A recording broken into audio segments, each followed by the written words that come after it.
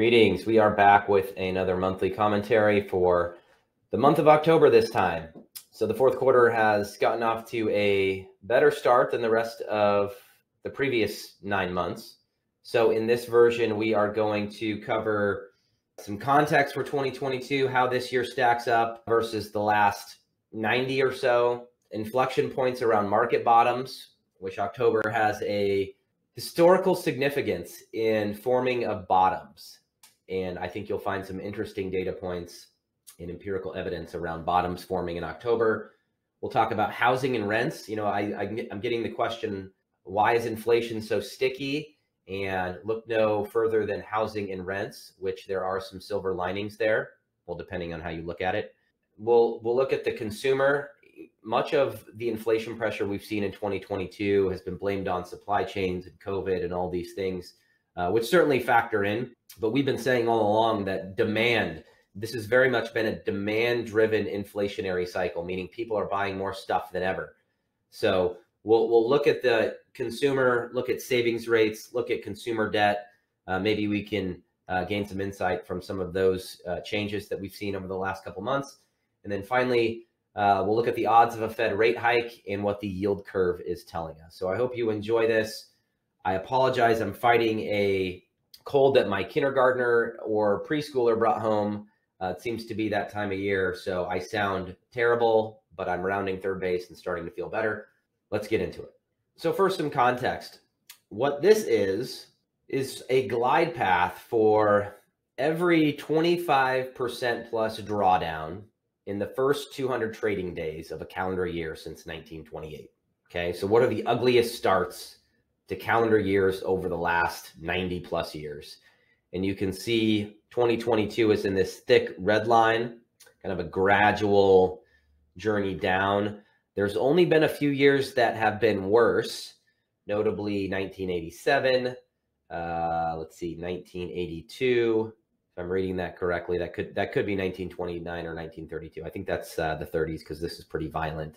And then this gray is from 1920. So what this is saying is this is one of the worst starts that we've ever had to a calendar year, which doesn't surprise anybody. What is surprising is how historically bad this year has been. So since 1928, there's been 1 year that the S&P 500 and the US 10-year Treasury have been down more than 10%. 1 year in over 90 years. And that is 2022. And you can look at this. So look at this. This is as of 10/21. So the S&P down roughly 20%, the 10-year bond down roughly 20%. You can go back and spot check every single year, and there's not been a worse year for both the 10-year and the S&P 500 in the last 90 some odd years. And as you might guess, for the 60-40 portfolio, 60% stocks and 40% bonds, which is a very popular asset allocation, that has seen the worst year since 1931. Check that. 1937, but still, the point still stands. This has been and I don't like to throw this out, this has been a unprecedented year on the bad side. So again, in an environment like this, we are all going to feel pain. Most everyone is going to feel pain, especially if you're an investor. The focus is mitigating damage. Negative outcomes are part of investing. It's our job and our focus to mitigate damage. And if you haven't seen any of our posts on how to mitigate damage without placing a trade, I would encourage you to check those out. I think they stand the test of time. They focus on the things we can control versus external factors that we can't control. Okay, one of the most uncomfortable parts about 2022 is most asset classes are moving together, meaning stocks, bonds, pretty much everything under the sun, from gold, all move down together, which is very common during times of market stress. But I always like to say, it doesn't do you any good to own 10 different asset classes if they all go down together. So what this is, and I know there's a lot going on here, but I promise I'll try to make this as simple as possible. So what you see here is the S&P 500, other various equity asset classes like mid-cap stocks, small cap stocks. We go into some sectors. We've got real estate, foreign stocks, emerging markets, US bond market, longer maturity bonds, oil, gold, and the dollar. And this is the same on the y-axis as it is on the x-axis. And basically what we're showing here is how closely assets move in relation to each other. Let's pick a pair. Let's look at small caps over here in the S&P 500. Okay, it's green and the correlation is 0.93% or 0.93. Okay, that means these assets move almost 1-to-1. A correlation of 1 would be perfect positively correlated asset. So the S&P 500 correlated with the S&P 500 makes sense that it's 1. They move in lockstep because it's the same thing. Small caps in the S&P 500, and this is just for 2022, are basically almost 100% positively correlated. So when the S&P is up 10%, small caps are going to be up 9.3%. So very closely positively correlated. Yellow means the asset is positively correlated. If it's a positive number and it's yellow, that means they do move together, but just less so. Okay, so let's look at energy and the S&P 500, right? Energy right here where my mouse is, the S&P 500, correlation of 0.41. So that means if energy's up 10%, the S&P might be up 4%. So still moving in the same direction, just less so. Let's find one that has a correlation of 0. Okay, so here's a correlation of 0. So this would be long bonds. So if I scroll over here, if you follow my mouse, long maturity bonds and foreign stocks, so all world stocks minus the US, that has a correlation of 0, meaning there is no correlation. It's random.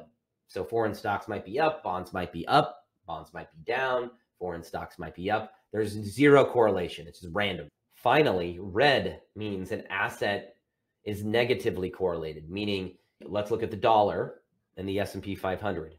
If the dollar is down, the S&P is going to be up. Okay, if the S&P is up, the dollar is going to be down. Okay, ideally, you would want your less risky assets like bonds, right?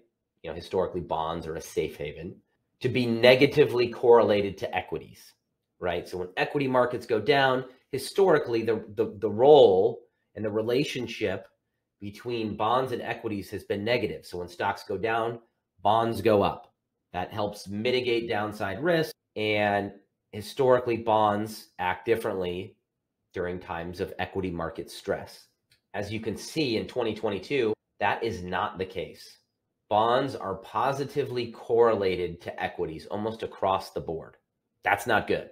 And again, that's why this year has been so uncomfortable. So what I'm going to do is I want you to pay attention to this. A lot of green, a lot of yellow, which are bad. You don't want your assets moving together, versus the last 5 years. So 2017 to 2021. Okay, so we're going to look at correlations from 2022 over the last 5 years. Okay, so look at how this changed, and I'm going to toggle back and forth because I don't want you to get deep in the weeds. I just want you to see the theme. There's a lot more orange. There's a lot more red. That's what you want to see. You can see all the bonds, snapshot of the US bond market, long bonds, negatively correlated to equities, right? These bond asset classes are negatively correlated to equities. This is a function of a normal market. Let's go back to 2022, a lot more yellow. That's a function of a stressed market, a disrupted market, a volatile market. So again, last 5 years, 2022. Red is good, yellow not so good. Okay, let's move on. So I mentioned in the open that October has historically been the month of the bear market low in many previous bear markets. Now, I'm not saying that October of 2022 is going to mark the bear market low, but for whatever reason, in bear markets, October has marked the bottom in 2011, in 2002, 1998, 1990, 1987, 1974, 1966, and 1957. So what I grabbed, what this is the more recent years that I just rattled off, starting with 1982, here's 87, here's 2002, 2009, and 2020. And this isn't necessarily October lows in these particular years, but the thing that I wanted to point out is look how little of trading days that the market clunks around on the bottom, right? 16 trading days in 1982, total of 12 trading days hovering around the bottom in 1987, 5 trading days in 2009, 10 trading days in 2002, 2 trading days in 2020. So people that are always trying to time a bottom, you have a very, very small window usually. And these inflection points, as I've written about, are impossible to time. There's no flashing neon sign that says the market is at a bottom. So I would caution those that are sitting on a bunch of cash, that have sold everything, waiting for things to clear up, waiting for things to get better. The market doesn't wait for things to get better to snap back. It waits for things to get slightly less bad. So when the data gets slightly less bad, when people feel the worst, maybe even when the news is the worst, that's when markets bottom. And it's a very small window. So I wouldn't get caught up in playing the market oracle and the market gypsy and trying to perfectly time a bottom. It's really a fool's errand. The time to get more aggressive, the time to get reinvested is when you feel the worst. Okay, so when you feel like you want to throw up, that's historically a good time to put cash to work. And again, things could get worse. Things could go down from here. I'm not saying you can set your watch to any of this. I'm not saying that we've hit a bottom, but historically October, for whatever reason, has marked the low in many of a bear market cycle.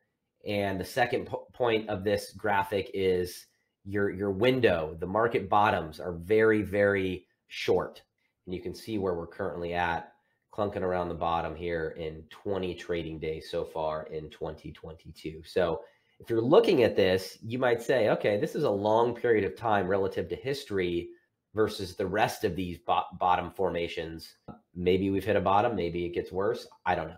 Earnings season. We are in the throes of earnings season. So yesterday on October 25th, Microsoft and Google posted some not so good earnings.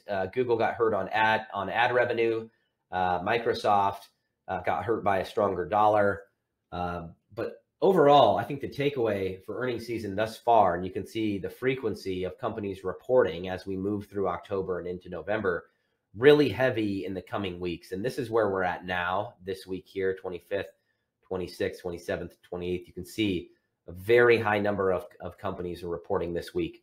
And up until this point, earnings have been pretty decent, minus what I just rattled off. One thing that I'll be writing about is the number of times that you hear inflation in a earnings call. So these companies report earnings, the CFO, the CEO get on the phone and talk about the quarter, talk about the year, they forecast. Inflation comes up almost 8 out of 10 times.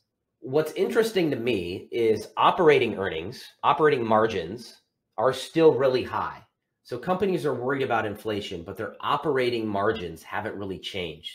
They're still pretty consistent with where they were pre-inflation, pre-COVID, pre-pandemic, which tells me that companies are increasing prices under this cover of inflation, right? Inflation is everywhere. It's in the media, it's in your social circle, but perhaps some of these companies' input costs haven't changed. And there's this narrative going around, there's this theme going around called greedflation, where companies are increasing prices despite the fact their input costs have not gone up, or gone up maybe marginally, but they're increasing prices much, much more than that.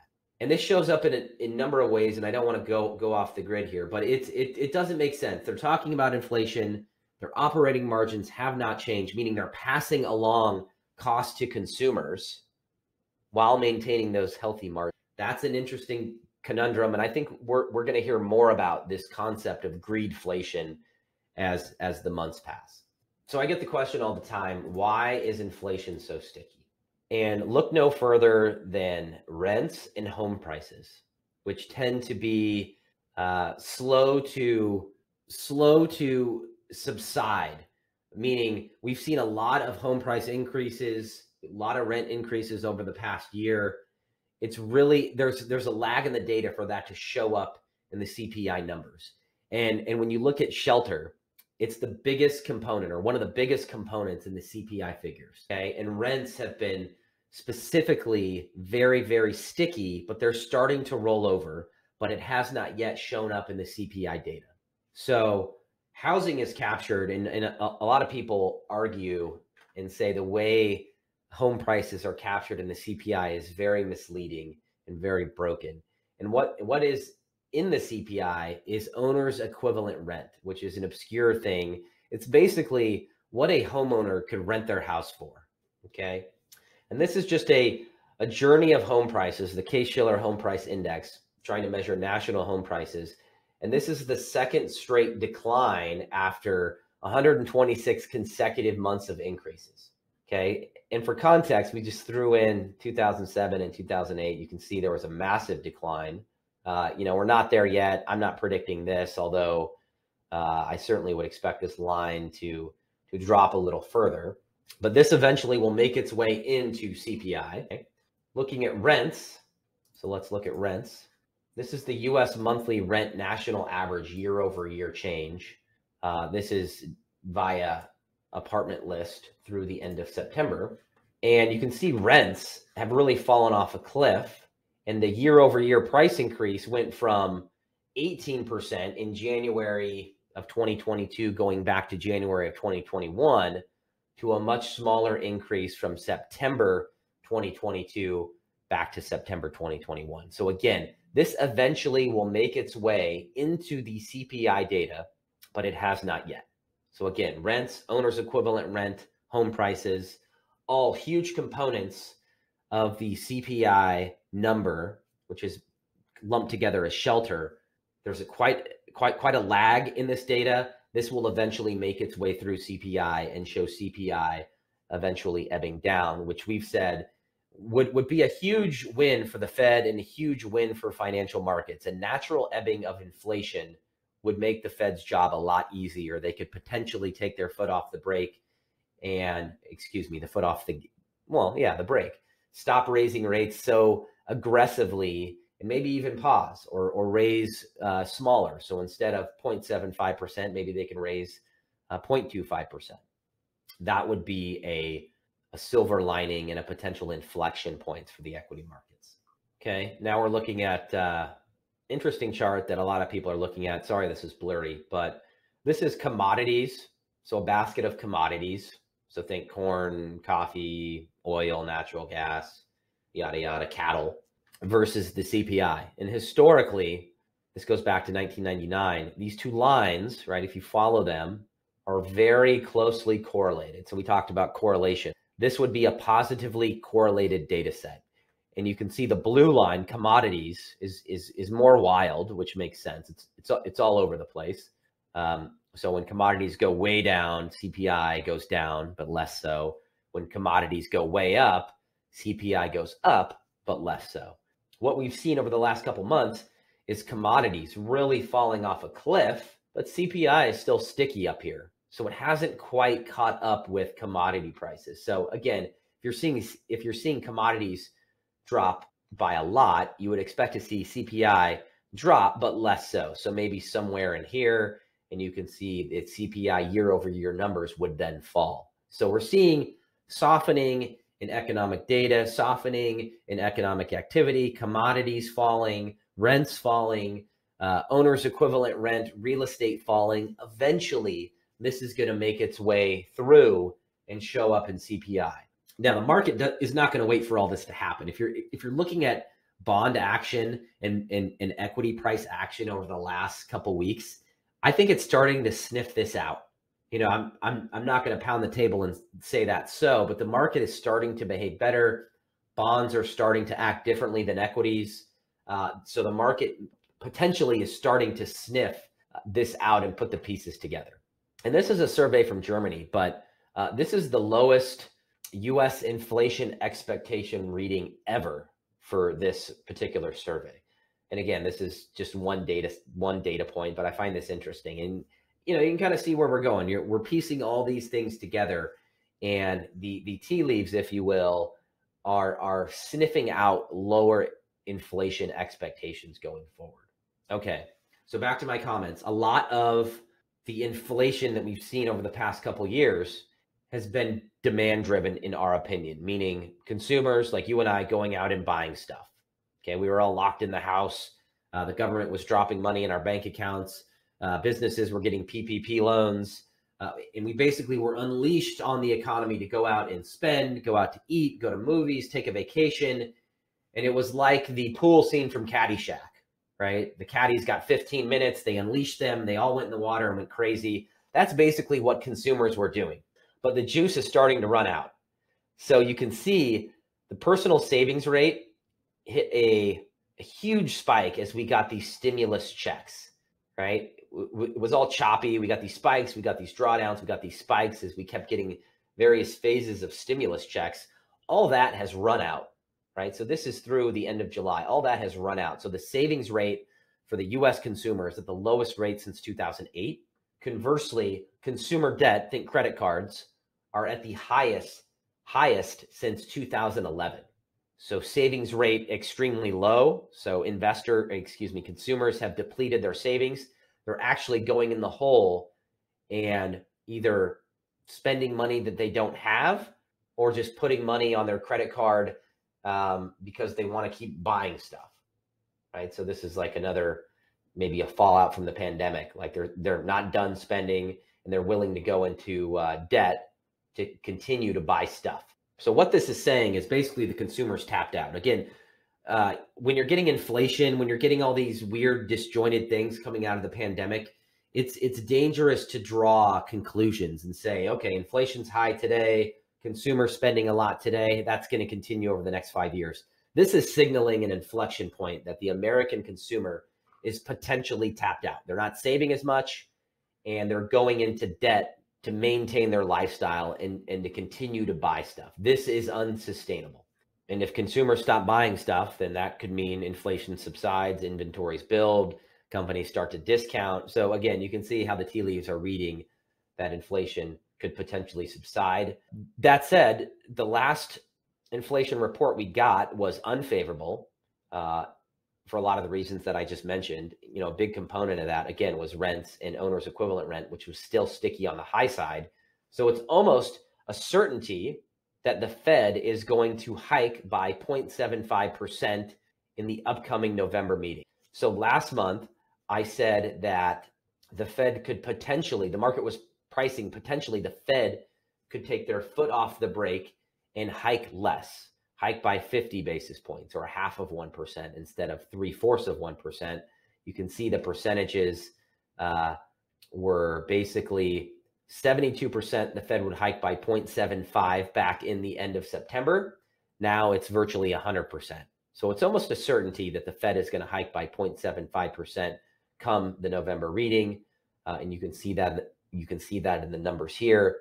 So, you know, again, there's a lot of talking heads proclaiming what the Fed does next. We prefer to take our cues from the market. This is what investors are pricing in, voting with their capital, what they're pricing in for what the Fed does next, which again is virtually 100% certainty of a 0.75% increase in November.